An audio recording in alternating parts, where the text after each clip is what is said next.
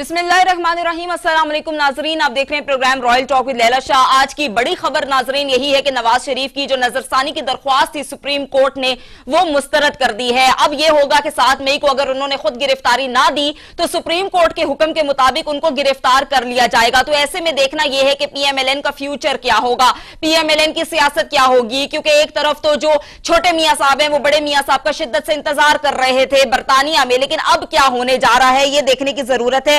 1 घंटा लगता है एंजियोग्राफी कराने में और आपने 6 हफ्ते जो है वो टेस्ट कराने में ही जाया कर दिए, ऐसा सुप्रीम कोर्ट ने कहा। नाजरीन, मुल्क की सियासत में तब्दीली पर तब्दीली आ रही है। हमने देखा कि पीटीआई की सफों में भी तब्दीली आई, इसी तरीके से पीएमएलएन की सफों में भी तब्दीली आ रही है। अब जो पीएससी चेयरमैनशिप के लिए शोर शराबा हमें देखने को मिला, हंगामा हमें देखने को मिला, इस पर सही जंग हमें देखने को मिली कि शहबाज शरीफ को पीएससी का चेयरमैन बनाया जाए। अब हमने देखा कि वो उन्होंने इसी चेयरमैनशिप से दस्तबरदारी इख्तियार कर ली है। राना तनवीर साहब का नाम जो है वो नामजद हो गया है। नाजरीन, कहीं कोई पसे पर्दा एनआरओ या डील या ढील तो नहीं हो गई, ये भी देखने की जरूरत है। अब नवाज शरीफ साहब दोबारा जेल जाएंगे और फिर दोबारा क्या वो लाहौर हाई कोर्ट में अपनी बेल के लिए अप्लाई करेंगे, इस पर आज तफसीली बात करेंगे। दूसरी तरफ नाजरीन, आजकल एक ही शोर शराबा ऐवानों में घन गरज के साथ गूंजता है, वो है चोर डाकू मुल्क को लूट कर खा गए। लेकिन नाजरीन, अब सवाल यह है कि आखिर ये शोर शराबा कब तक करना है, क्योंकि अब बहुत हो गया और अवाम अब जानना चाहते हैं कि आप लोग तब्दीली सरकार ने हमें डिलीवर क्या किया।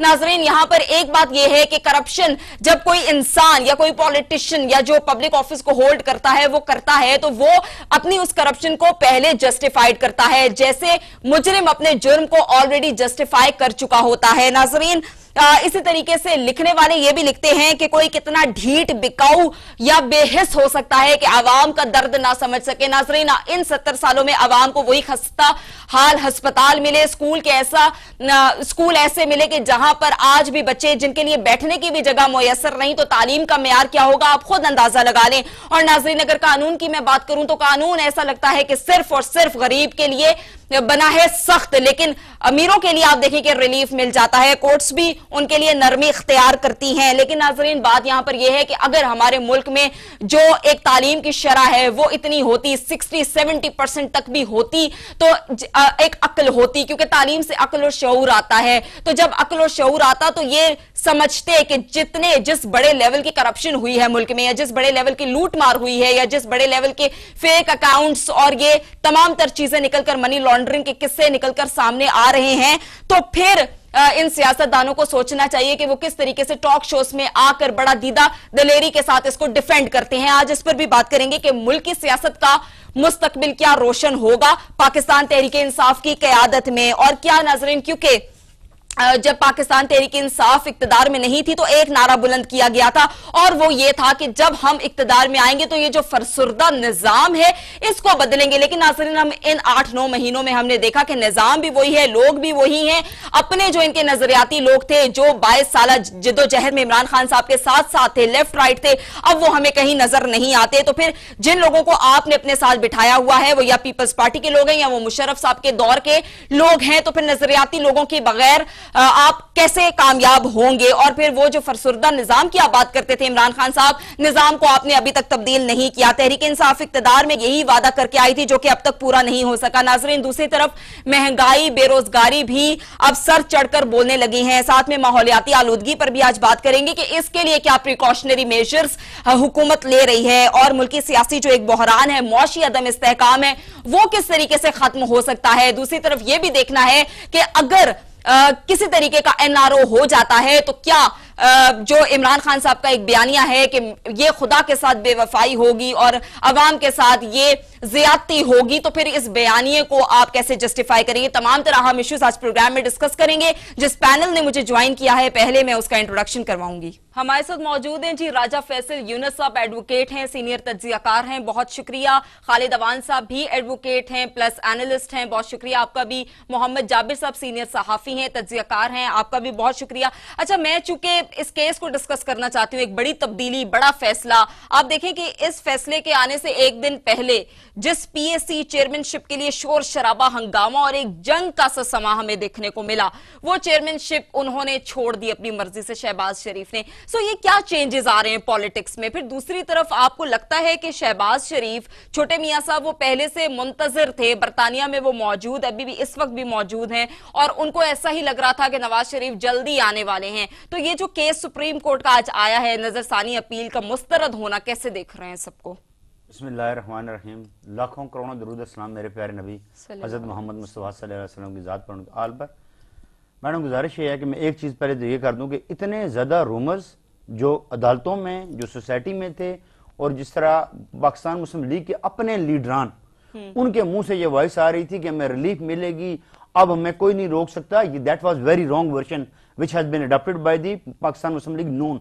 ये उनके लिए अब इतना खतरनाक था। हम क्योंकि मुलाहिज हैं, हम समझते हैं, हमारे केसेस होते हैं, हम चुप रहते हैं, हम कभी भी उस चीज को डिस्कस नहीं करते। अल्लाह ना करे किसी जज साहब के कान में ये बात चली जाए कि राजा फैसल तो ये बात कर रहा है कि केस तो मेरे हक में होगा।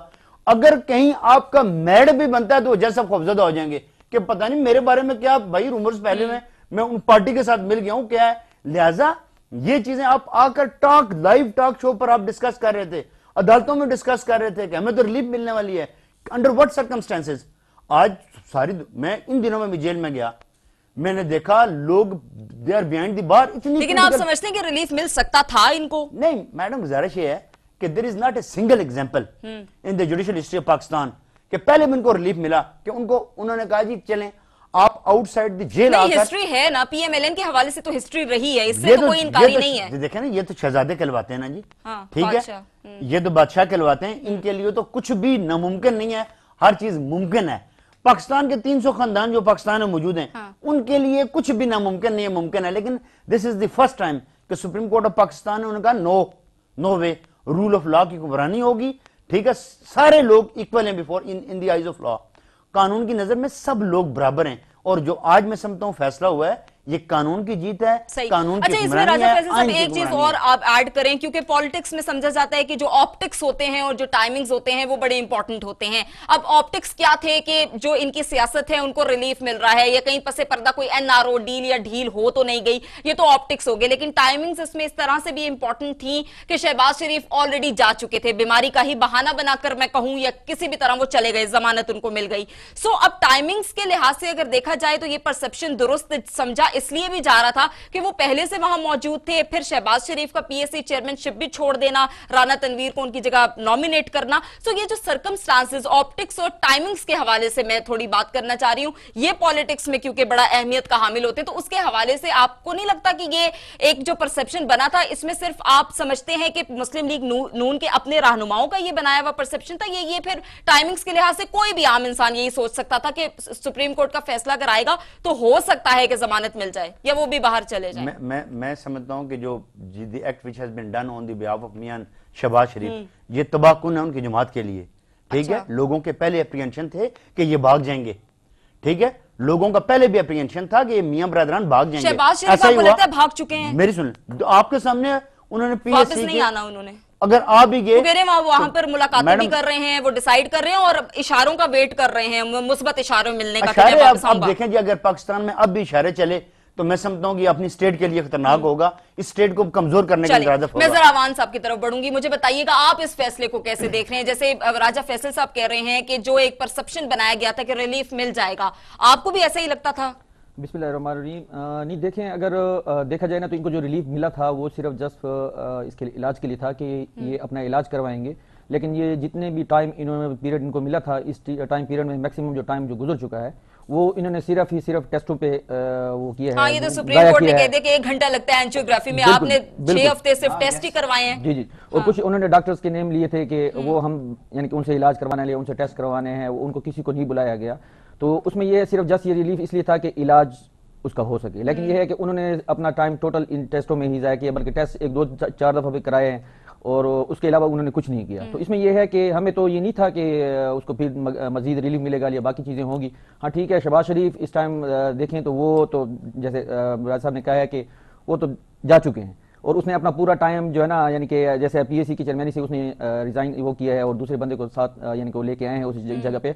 तो वहां पर ये है कि उधर भी देखा जाए तो अगर लॉ के हिसाब से देखा जाए तो देखें अपोजिशन लीडर ही पीएससी का चेयरमैन होता है। तो अब उस लॉ में भी अगर देखा जाए तो वहां पर भी अब देखना पड़ेगा कि ये इन्होंने क्या किया है कि अपोजिशन लीडर शहबाज शरीफ बरकरार है और पीएससी की चेयरमैन उन्होंने एक तीसरे बंदे को आके लगा दिया। तो उसमें यह है, ये चीज भी उनको आगे जाके मुस्तकबिल में प्रॉब्लम क्रिएट करेगी उसके लिए। और बाकी जो उनकी रिलीफ था, ये रिलीफ मिलना जो नया उसको होगा नहीं मिलना। ओके, अब वो क्या करते हैं 7 मई को, खुद अगर वो गिरफ्तारी नहीं देते तो उनको गिरफ्तार कर लिया जाएगा, इस पर भी बात करेंगे। मुझे बताइएगा जाबिर, आपको क्या लगता है कि एक तो रिलीफ जैसे मिला नहीं मिला उस पर तो डिबेट हो ही रही है, बट ये जो पीएससी चेयरमैनशिप थी ये बड़ी इंपॉर्टेंट थी क्योंकि इस पर बड़ा वावेला हुआ ना। अब जब इन्होंने छोड़ी है तो फिर दोस्त आशिक अवान साहिबा का भी स्टेटमेंट आपकी नजर से गुजरा होगा, उन्होंने फरमाया कि इमरान खान साहब का बयानिया जीत गया। तो ऐसे मौके पर क्यों छोड़ दी उन्होंने? इसी के लिए तो बड़ा उन्होंने जंग की थी, ना भी छोड़ दे, बाहर रहते, क्यों छोड़ दी? बिस्मिल्लाहिर्रहमानिर्रहीम।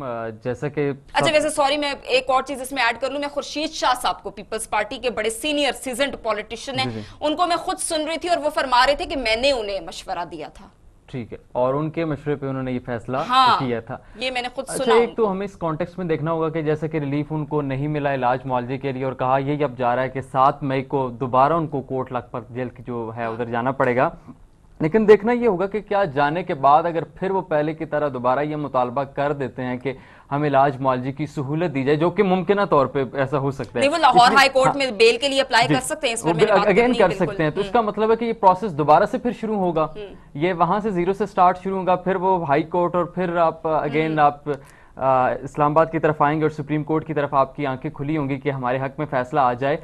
देखना ये होगा कि क्या शहबाज शरीफ का बाहर रहना और बाहर रह के ये फैसला कर देना कि पीसी की जो चेयरमैनशिप है वो राना तनवीर के पास रहे, क्या ये वो मॉडल तो नहीं है जो MQM का था? आपको याद होगा कि उनका मॉडल एक ऐसा था कि फैसले वहां पर होते थे, लीडरशिप पाकिस्तान में होती थी। सही, ऐसा ही। तो हमें ये देखना होगा कि ये लीडरशिप किस रुख की तरफ अब गामजन है, ये कहाँ इसके नताइज क्या बरामद होते हैं। नवाज शरीफ तो बाहर नहीं जा रहे ना, तो वो नहीं जा रहे, लेकिन शहबाज शरीफ तो हैं। अब जो फैसले सारे होते हैं मजबूरी में नहीं जा रहे, बट इन व्हाट लेकिन उनकी ख्वाहिश है आज अगर उनको ये जमानत मिल जाती तो कहाँ उन्होंने जाना, बाहर जाना था। एक इंपॉर्टेंट क्वेश्चन है कि उनकी लीडरशिप फिर कौन देखेगा। अच्छा, ये जो अभी जाबिर ने भी एक पॉइंट रेज किया है कि फिर ये जीरो से शुरू होगा, मैं भी इसी तरफ आना चाह रही थी कि वो वापस बेल के लिए अप्लाई करेंगे।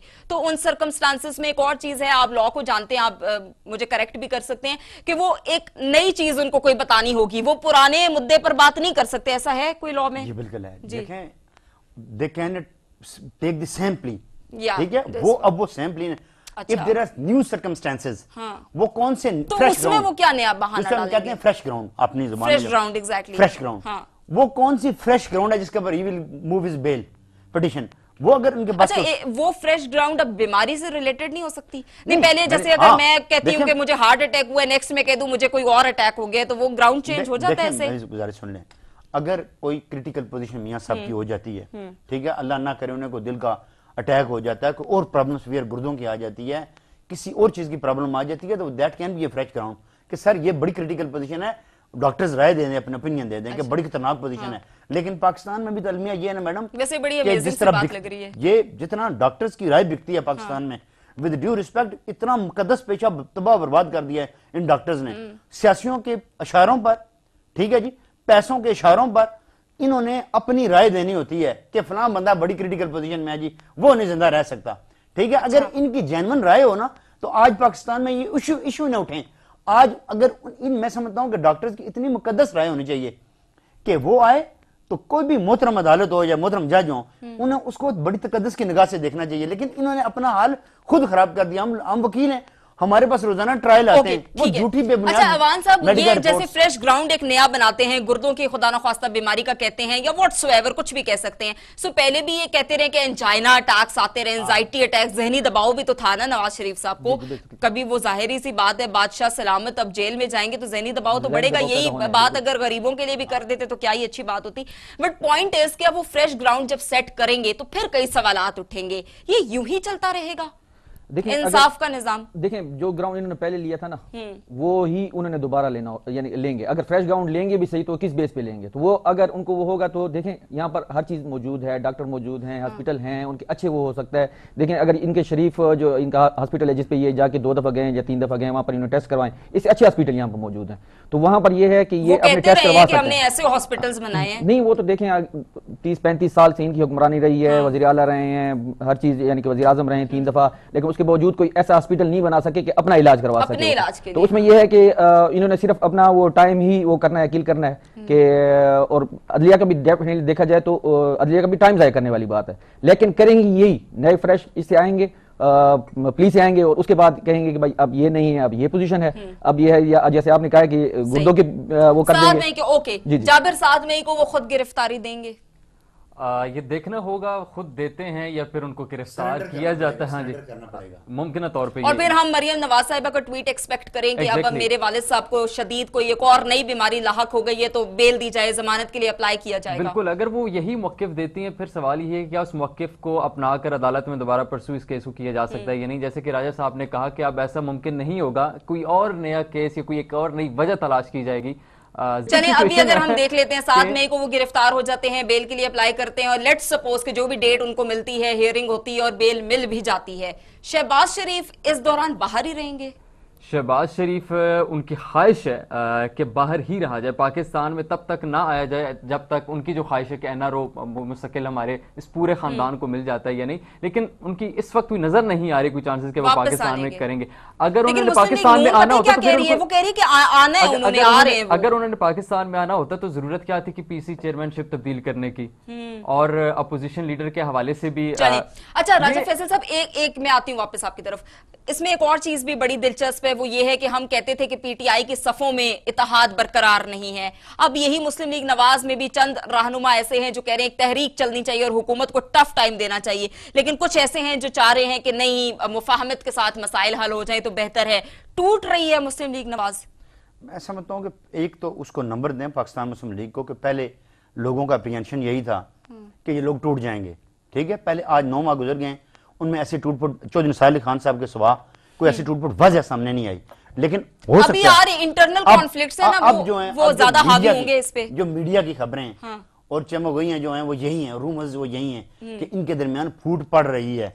ठीक है, शहबाज शरीफ साहब का बाहर जाना और वहां पर मुस्तकिल तौर पर बैठ जाना और फिर पीएसी का चेयरमैन अचानक लीडर ऑफ द ऑपोजिशन होता है, पीएसी जो चेयरमैन होता है। ठीक है, अच्छा, ऐसे ऑपोजिशन लीडर को भी चेंज करने की खबरें सामने आ रही हैं। ये देखे ना, बात यही है ना कि ये कौन होगा वैसे लीडर ऑफ द ऑपोजिशन? अगर मैं एक्सपेक्ट हो सकता है शायद खाकान भाई साहब को बना दें, क्योंकि मोस्ट सीनियर बंदे उनके पास वही हैं, शायद खाकान भाई साहब। हो सकता है कि वो लीडर ऑफ द ऑपोजिशन हो, शायद खाकान भाई साहब, कि वो ट्रस्ट वर्दी भी हैं। ख्वाजा आसिफ साहब उनकी तारीफें भी बहुत करते हैं कि उन्होंने बड़ा अच्छा संभाला। जब नवाज शरीफ साहब नाअहल हुए तो उन्होंने प्राइम मिनिस्टरशिप बड़ी अच्छी संभाली।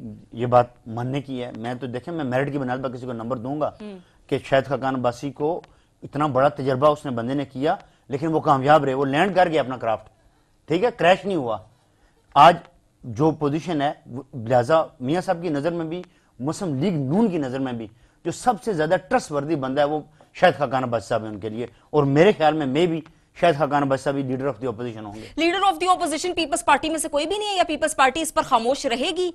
ये मुझे बताएं, आपको क्या लग रहा है? नहीं देखिए, अगर देखे जाए उसकी जो सीटों की तादाद है असेंबली में, तो डेफिनेटली वो तो वैसे काम सारा ऑपोजिशन लीडर वाला बिलावल साहब कर रहे हैं। जी बिल्कुल ऐसे ही है। तो उसमें यह है कि देखा जाए तो रियल अपोजिशन लीडर तो वही है इस टाइम देखा जाए तो उसमें यह है वही सारा कुछ कर रहे हैं। और अब ये शायद हो सकता है, जैसे राजा साहब ने कहा कि भाई हो सकता है कि शायद खान अब्बासी जो हैं वो खाकान अब्बासी वो जो है ना इसके लीडर ऑफ पोजीशन बने। तो उसमें यह है कि मुमकिन है कि उसे बनाया जाए, लेकिन देखते हैं कि होता क्या है, ये क्या करते हैं उधर से बैठ के।